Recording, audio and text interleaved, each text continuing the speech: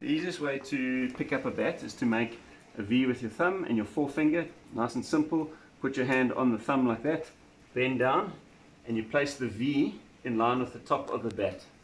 So the two hands sit like that. You pick it up and you take your stance.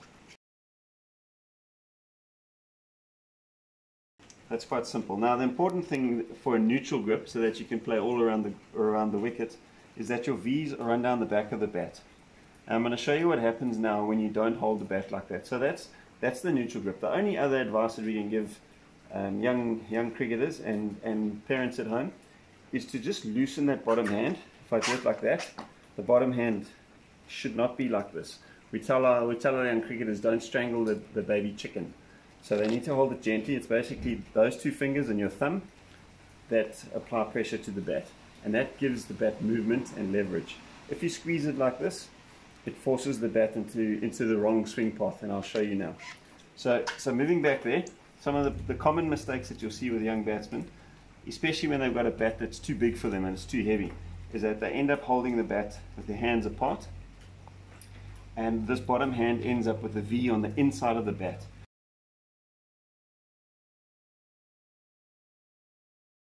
Now what that does, you can see immediately how my bat face is now twisted.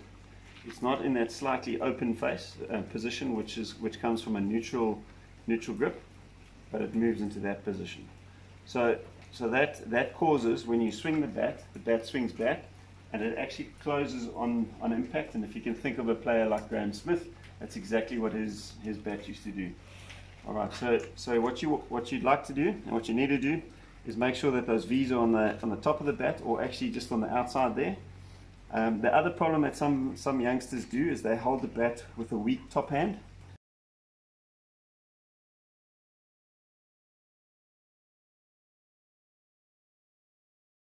And now you see what it's done to my bat face. It's actually twisted it too open.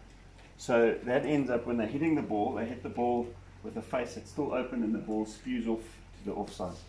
So the easiest way to fix that is, when you're throwing, just make sure that they put the bat on the ground, they pick it up correctly, and that their V's are down the back of the bat.